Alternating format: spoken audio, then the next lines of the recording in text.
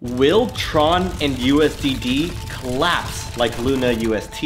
That's what everyone is wondering. Well, before I did my research, I was leaning towards yes, that it will collapse. And that's why I was hesitant to make this video, because I thought that it would die before I had a chance to release this. But now, after I read their white paper and a bunch of other documentation, I actually think that they won't collapse, at least not anytime soon. And to understand why, there's 3 things we gotta look at. In just a minute, we're going to examine why USDD is still at 95 cents right now, struggling to recover its peg, even though Justin Sun could easily bring it back to $1 with a snap of the fingers. But first we gotta understand USDD and see how it compares to LUNA's UST. So USDD is an algo stablecoin with a soft peg to $1. It was actually inspired by LUNA's UST because Justin Sun saw the meteoric rise of LUNA and he tried to piggyback off of it by making a similar stablecoin. Of course, there are some differences, like USDD runs on Tron, for example. But I think the biggest misconception has to do with their on-chain swap. Remember how UST had that infamous system where you could swap $1 worth of LUNA for 1 UST and vice versa? Well, TRX and USDD will also have such a system, but it's not quite operational yet. Right now, only whitelisted members of the Tron DAO Reserve, or TDR, can participate in the issuance and redemption of USDD. So the supply of USDD is currently being controlled in a centralized manner. They don't want to have it grow uncontrollably to a point where it could bring down the whole Tron ecosystem if there's a bank run. That's why only whitelisted institutions can participate right now, and it's not open to the free market yet. One super important thing to note here is that there's no way to burn USDD currently. Like, you know how you can burn 1 UST to mint $1 worth of LUNA? That's an important part of the arbitrage process to bring the price back to $1. Well, as of right now, there's no way to burn USDD to get Tron back. Not even for those whitelisted entities. Keep this in mind because this is going to play a big role in understanding why USDD is still depegged right now. Okay, so without this on-chain swap live right now, USDD is actually more like DAI, aka it's just your regular collateral-backed stablecoin. It's actually over-collateralized though, which makes it very different from LUNA's UST. The LUNA Foundation Guard only had around $3 billion worth of capital in their reserves, but UST's supply was 19 billion at its peak. And that was the whole problem, right? The 3 billion could not defend the peg of a $19 billion monster. But the Tron DAO Reserve wants to keep an over-collateralized reserve with stablecoins like USDC and USDT, plus Bitcoin, Tron, etc. They've already put some assets into the reserve, but they plan on building that up to a $2 billion value by the end of their phase 1 rollout, with plans to increase that to $10 billion for the long haul. All of their collateral will be held in transparent on-chain accounts, which will be displayed for everyone to check out on their website. And their current minimum collateral ratio is set to 130%, but they're gonna have likely way more than that. There's actually a lot of controversy behind how they calculate their collateral ratio on their website, because they display some massive 324% collateral ratio. But people point out that they also count the TRX that was burned in order to mint USDD as part of the collateral, which is not a fair approach in my mind. But if we remove that, their collateral ratio is still over like 200% per my calculations, which is still good. Now, something that worried me when I first heard about the stablecoin was the sky-high 30% yield that they're promising. Remember, UST was able to grow so much because Anchor Protocol was offering that unsustainable 20% yield on it. So with USDD coming in at an even higher yield, that makes me wonder, is Justin Sun crazy? Well, turns out he is not crazy, because they are limiting the initial rewards to just 2 billion USDD that could be minted for this 30%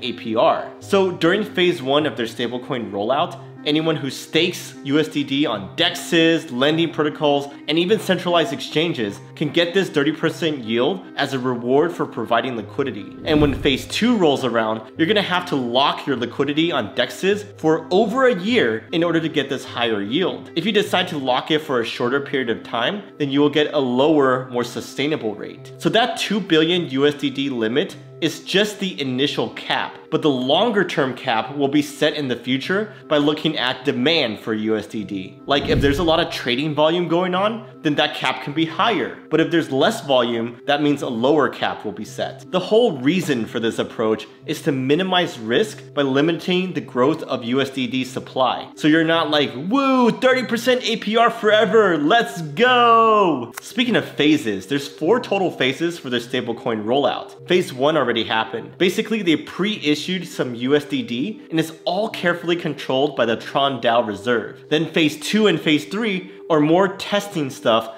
before phase 4 finally arrives. That is when the USDD decentralized network goes live and the TDR takes a step back and they hand over control to the decentralized system. Theoretically, this is when the system will be more self-sustaining and they're gonna also have their on-chain swap running at that time. But right now, we don't have any of that. So you see why it doesn't make sense to expect a death spiral or bank run to happen right now? That whole mechanism that caused LUNA's death spiral isn't even out for Tron and USDD. So right now, this is just a boring old over-collateralized stablecoin. But wait, if that's the case, why the heck did USDD lose its peg a week ago? And it's still not back at $1? That's a great question. But before we get there, a shout out to our video sponsors AAX. They are a crypto exchange that launched in 2019 and they boast more than 4 million users worldwide. They have a ton of products like spot trading, futures trading, etc. But today I want to focus on their crypto yield accounts, where they have a bunch of different options to choose from, like their fixed term yield products. They have a lockup period, but they have super high APY on new coins. Like you can get 80% APY for ApeCoin or 150% APY for Astar. For your more standard coins like BTC, ETH, and stablecoins, you can also get rates of up to 60%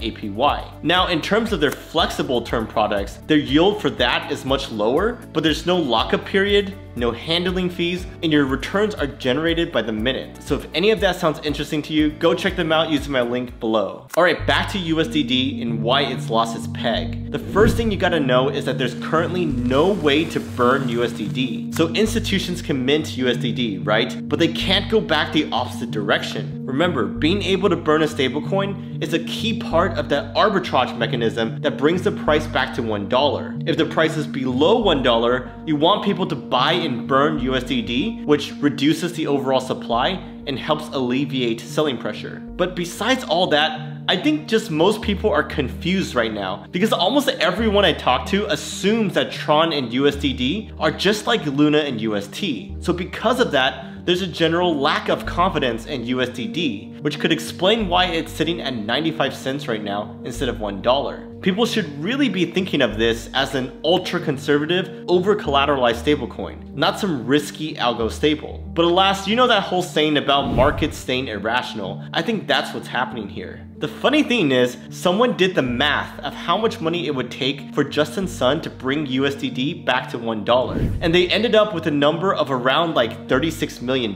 That number is tiny. It's like 2% of his overall reserve, but it makes sense because there's really not a lot of liquidity for USDD trading pairs right now. After all, they just launched it recently and people are still shook from the whole LUNA UST debacle. So Justin Sun can definitely repeg it with the click of a button. But then the question becomes, why isn't he doing that right now? Well, some people say that it's because Justin wants to punish the Tron shorters, because there's no good way to short USDD right now. So a lot of people are shorting Tron instead, expecting it to go the way of LUNA. But that's not really going to happen because the Tron for USDD swap isn't live, right? So even if USDD completely dies, there's zero risk for Tron currently. That's why some people speculate that Justin just wants to pump Tron to liquidate all the shorters and enact his ultimate revenge. He did tweet out that a short squeeze was coming after all. But another theory is that Justin is just waiting for market participants to realize their error and then bid up USDD so it goes back to $1 without him having to lift a finger. That way he can save his capital and improve the reputation of the stablecoin, which would be a win-win for him. Personally, I think this second theory is more likely, but I'm curious to hear your thoughts. Given what you now know about USDD, why is this still depegged? Alright, so that is the present state of USDD, but what about the future though? Like, once its on-chain swap comes online, will it also fall to a similar fate as LUNA UST? Well, we're honestly gonna need a lot more details before we can say for sure, but just just for fun, we can try to speculate based on the info we have available. So the main concern is that a death spiral is going to happen here, just like it did for LUNA UST. But honestly, I think that as long as they let USDD grow in a slow but steady manner, they'll be okay. They are doing a lot of things differently after all. Like they have their massive over-collateralized reserve from the get-go, and they're only offering 30% APR for up to 2 billion USDD. And ultimately, I just don't think Justin Sun would ever let his precious Tron fail because of the stablecoin. That's why he's making this pretty conservative from top to bottom. So yeah, my verdict is that this will not collapse. By the way, if you like this analysis, then you gotta watch this video where I break down Near Protocol and their new algo stablecoin called USN. It's actually a lot more similar to LUNA's UST than USDD is. See ya!